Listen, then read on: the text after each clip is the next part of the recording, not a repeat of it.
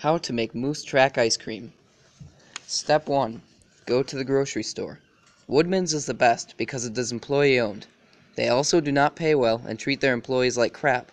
I like that about them. Step 2. Buy a gallon of vanilla ice cream.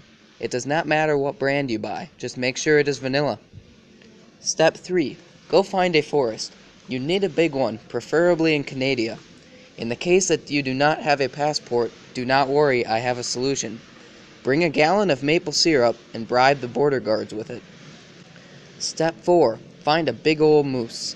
A nice big juicy one. One that is nice and big and juicy. And juicy. Find a moose that is nice, big, and juicy. In the woods. Find a moose that is nice, big, and juicy in the woods. Step 5. Befriend the moose. Take it to the movies. A scary one, like Finding Nemo. Step 6. Then take the moose to a romantic dinner.